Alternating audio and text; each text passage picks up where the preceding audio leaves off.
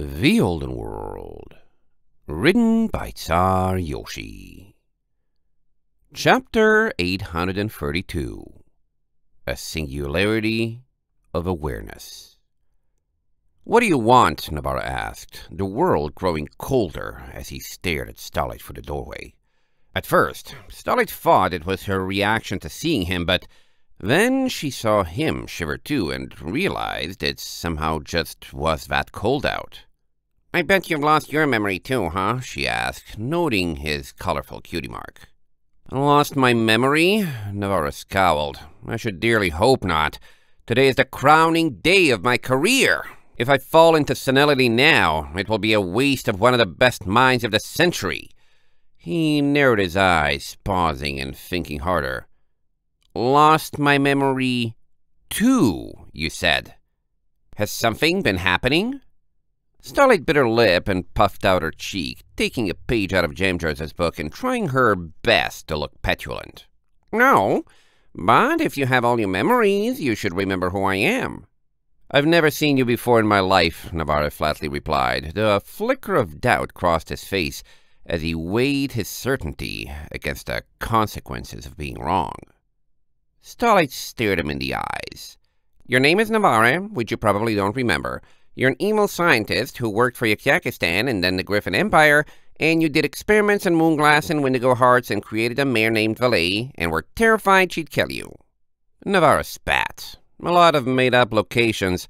And must you really refer to Obsidian in the common tongue? Though you've clearly done some research. I wouldn't be surprised if my fame precedes me, though for it to manifest in the younger generation is somewhat flattering. Come in." He left the door open, and Starlight followed, blinking. "So you do remember Wendigo Hearts and Obsidian?" "Don't knock my hospitality by thinking I'd forget," Navarro haughtily chuckled. "This last month has seen me become the foremost mind in Obsidian. Wendigo Hearts are a mere myth to common science. How do you even know of them?" Starlight shrugged. "You wouldn't believe me if I told you," she replied, a dash of irony striking, as she wondered if Glimmer ever felt like this talking to her. "Balderdash," Navarro drawled. "I put my belief in truth and facts. If I didn't believe you, it would just be because your story didn't hold up. And this belief has led me to this." He swept a hoof at a letter laying open-faced on the table, its text more sharply defined than anything else in the room save for the ponies. "A research opportunity to head a team that can access the hearts themselves. You know at least something about science. Tell me you can appreciate this." "It sounds impressive," Starlight lied, not about to drop such an easy chance to make him keep talking. If this was Navarro pre-Ice Reach, however it was, he might know something about how to withdraw cutie marks from Moonglass. A way not only to potentially reassemble Valet, but somehow let her escape. Navarro grinned drunkenly. "Oh, it is. Obsidian is the future, Philly. Once we learn to extract the knowledge it holds." "What have you learned about it so far?" Starlight asked eagerly, sitting with a polite and attentive smile. Navarro stared at her. "You weren't sent by a competitor to steal my research and theories, were you?" Starlight quickly backtracked. "No, I'm a fan. The truth is, when I grow up, I wanted to be a scientist just like you, but my teacher told me I had to be whatever I got my brand in, and that I shouldn't even try, even though I don't have mine yet, so I was hoping you had advice." "It was the right thing to say," Navarro chuckled. "Some take their job of gatekeeping the field far too seriously. I'm not giving you the details of my research that would be lost on your uneducated mind, but I'm in a good mood today. I have some inspiration to go around." Starlight tilted her head and smiled innocently. "So what did you get rewarded for working on?" "Obsidian." Navarro gestured toward a wall display that held a white stone, almost resembling a hole in the darkness. Starlight was curious to touch it and see what happened. We all know it fell from the cosmos mere weeks ago. My investigations have been ongoing, yet the pinnacle of my discoveries, this substance contains thought waves. How do thought waves work? Starlight peered closer. Navarra stepped up to the case. It would be wrong to call it an energy, but simple and close enough for your young mind. They are emanated by all living beings and vary with emotions. I have detected them conclusively and believe it to be proof of consciousness within the stones. Starlight blinked. There was another thing she had heard described in the exact same terms, given off by all living things and not energy, yet close enough. Is that like harmony? Navarra made a face. What kind of plebeian name is that? Something your farcical teacher taught you? He began arrogantly pacing. The obsidian pieces contain some kind of consciousness that feels emotions and may be self-aware. If it had knowledge, too? Imagine, child, the kind of information that could be learned by minds carried from the moon. My research grant is in hopes of reaching that knowledge, of extracting these minds and seeing what comes with them. Can I see that obsidian? Starlight stood in front of the case, peering in. Navarra frowned. It is on display for a reason. Obsidian is black, right? Starlight made a face at the empty white chunk. Does this one look white to you too? Navarra's expression slowly melted into confusion. What the? Starlight took a deep breath. If I told you that we were both inside a piece of obsidian right now, would you believe me? Navarra gave her an incredulous look. Where in the world would you get that ridiculous idea? Well, Starlight licked her lips. Do you remember your name? Your parents? Your hometown? Where we are now? Any friends you had, or anything other than this one moment? Navarra looked down in contemplation. They aren't relevant, though. It doesn't matter. Nothing matters. I have reached a status other scientists can fathom only in dreams.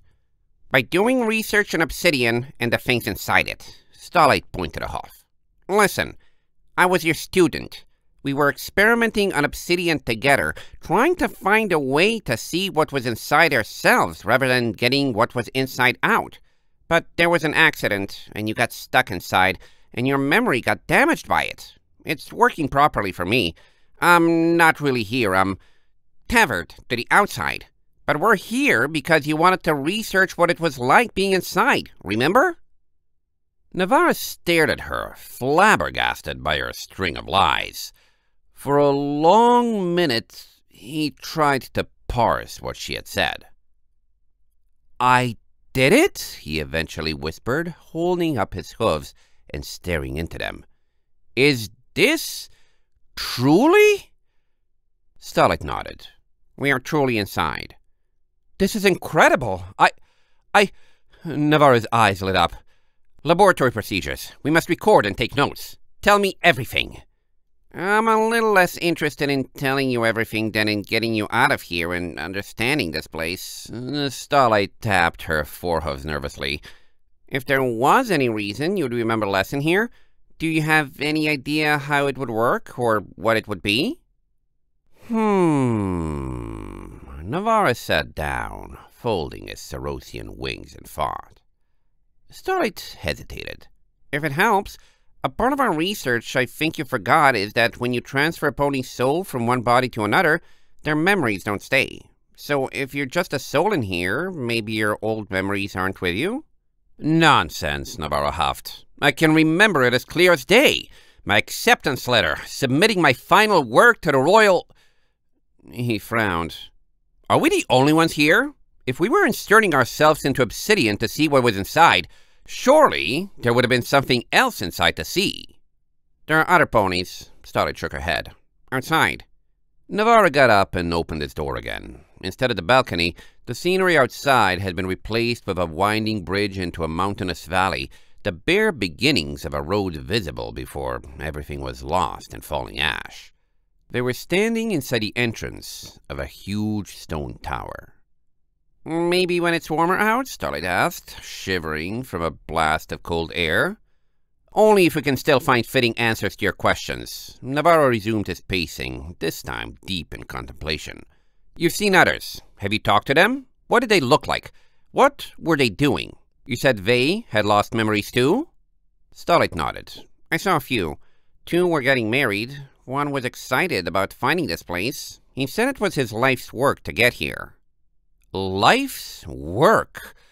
Navarro's eyes slowly widened. And you say I've not only forgotten things from before this, but from after?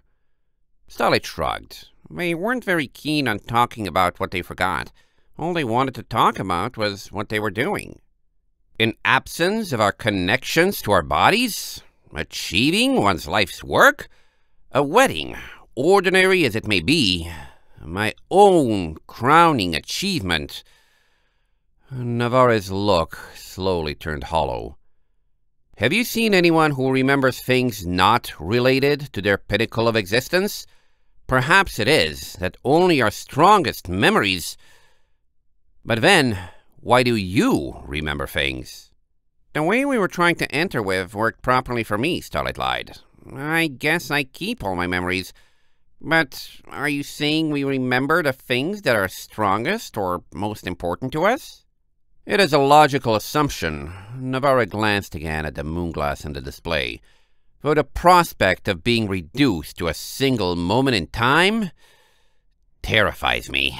What is science if not a means to immortalize our names in the ledgers of those who were great forever? Tell me, whatever procedure we used or accident I suffered, can it be undone?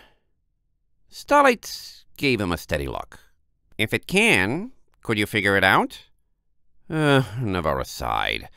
How darkly ironic that my own state of existence leaves me precisely able to contribute knowledge toward my predicament without being able to comprehend it in the first place. What would be needed of me?